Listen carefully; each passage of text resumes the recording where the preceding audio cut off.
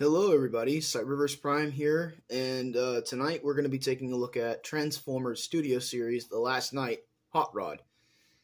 This is a figure that I got this past Christmas. It's a really enjoyable figure, and I really am in love with this. Thank you, bro, for getting this for my birthday. Christmas. For Christmas. Jesus, my birthday was like freaking 3 months ago. God. But nonetheless, here is Hotrod, and I have to say, this thing is by far superior than that original deluxe that we got back 5 years ago. Yeah, the TLK is 5 years old, and the 2007 movie is 15 years old. I'm old. But nonetheless, this figure is really nice. It comes with the stop the time gun. Really nice. Definitely needs more paint than just a light blue, but it's good nonetheless. In terms of articulation for bot mode, he's got a ball joint here at the head. Sorry, my fat thumb is in the way. He's got a ball jointed shoulders, bicep swivel, single jointed elbow. I think that's about 90 degrees. I could be wrong. He's got wrist rotation. He's got a waist joint, which is really cool to see on a deluxe figure. He's got ball jointed hips, thigh swivel.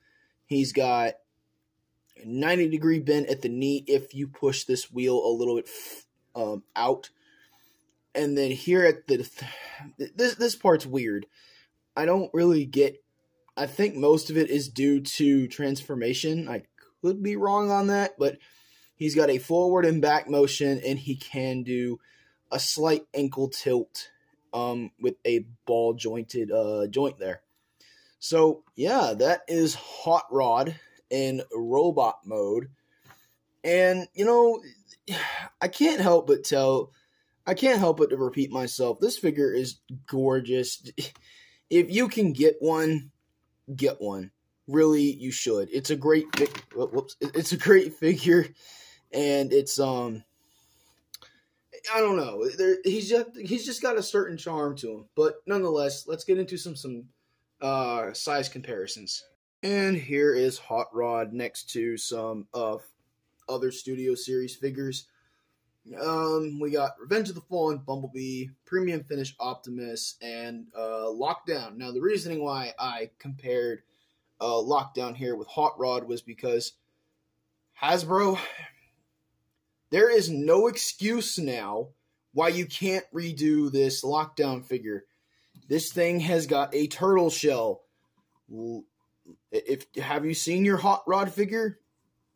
That's another thing that I really like about this figure, is that it's a Lamborghini, but it hides away its car parts a lot more than Lockdown does. And, you know, I get it. This was an early figure that they decided to do early on, but I think in terms of modern technology, for a figure that came out, I think 4 years ago now, yeah, 4 to 5 years ago now, this figure was released, and I really think Hasbro could, you know, do some modifications or possibly even make a brand new version of Lockdown. So, Hasbro, remake this, please. This is still, it's better than your original, but it's still not the best. Nonetheless, those are the size comparisons. And now we get into something called transformation time. Yes. So here we go. Oh boy, this one's a doozy. Basically, there's really no start and there's really no finish. You just gotta get this guy to vehicle mode, and then it's done from there. But oh god, I'm not really looking forward to this. I've only done it once, but nonetheless, what you want to do is oh boy, I guess fold these down. Oh, wait, now I remember. You want to basically, I know you got to rotate this part out. And, oh, yeah. This part's cool. You got to rotate these parts down like that. And then you got to somehow rotate. Is it this part? Yeah, it's this part. That's,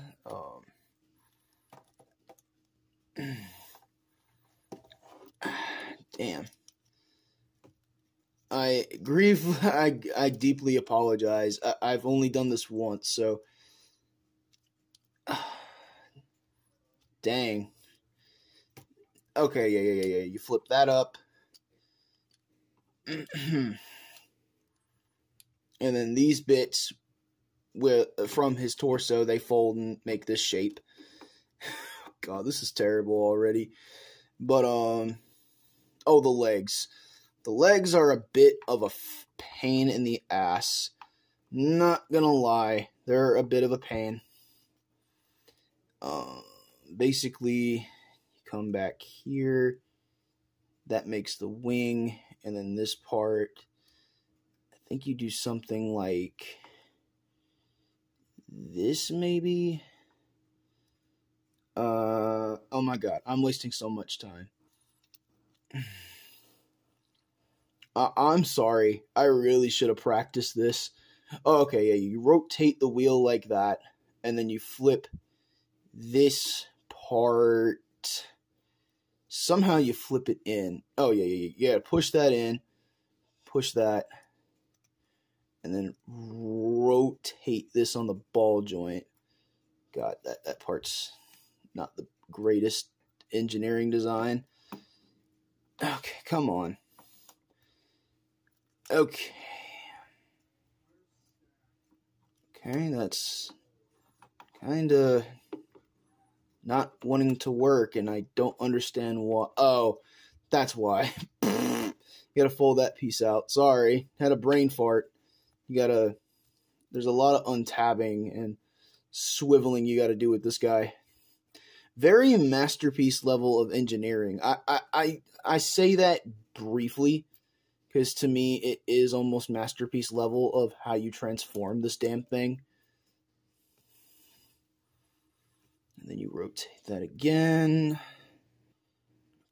No. Yep. And there we go.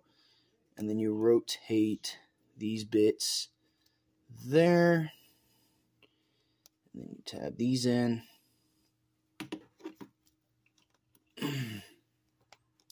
And I think you do a bumblebee, or pull a bumblebee and rotate his waist.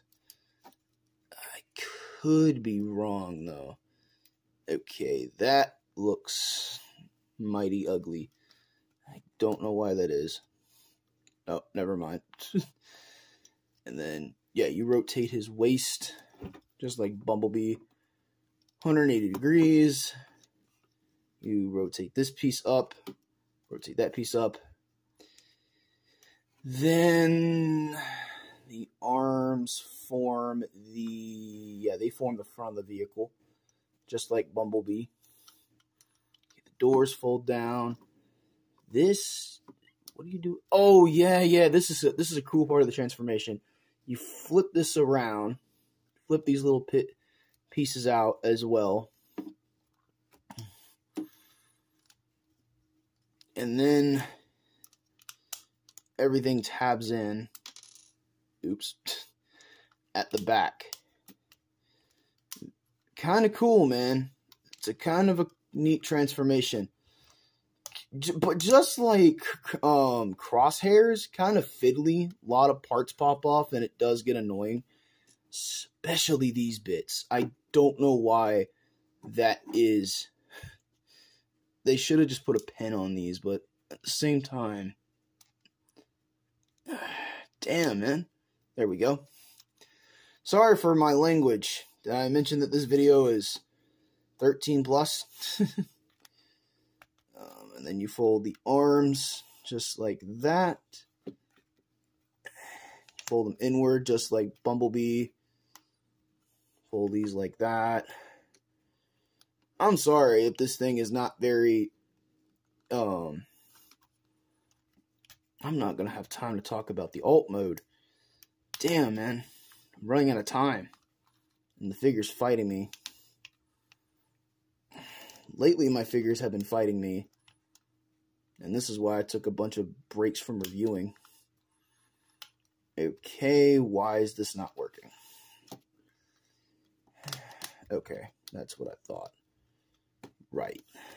Now, it's just a matter of having everything together.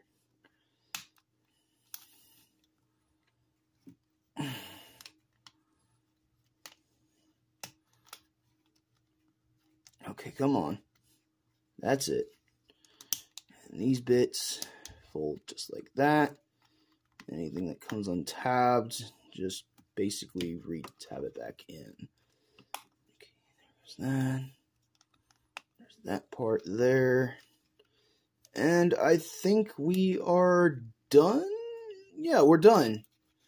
Yeah, we're done. A lot of panel lining. Don't really like that too much, but due to the design of the character, you kind of got to live with it. But nonetheless, there he is in alt mode. And it's a really nice alt mode. I'm not going to lie. A lot better than Lockdowns. A lot more intricate as well in terms of the transformation, as you've seen. And, you know, it's not that bad of a figure. Really, it's not a bad figure whatsoever. It's a great one. And the only thing I don't like is the matching plastic on the tires. It really doesn't look great. I might just end up painting those black and silver. And then in terms of the orange, it's nice. I wish there was a little bit more orange to it, but it is what it is. But there you go. I guess for a vehicle mode comparison, there he is with 86 Hotrod. And here he is with Darker Than Bumblebee and the Last Night Crosshairs. So there you guys go. There's your vehicle mode comparison. Weapon storage in alt mode is pretty simple. You just kind of, there's a little tab right there, and you can just kind of plug it on the side of the car. Just to show you. There you go. You can tap it on the side of the car. It's alright. Not really my style, but nonetheless, everybody, there is Transformers Studio Series The Last Night Crosshairs. Hot Rod. Sorry about that, but nonetheless, I hope you all enjoy this video review, and I hope to see you guys next time. Have a nice day.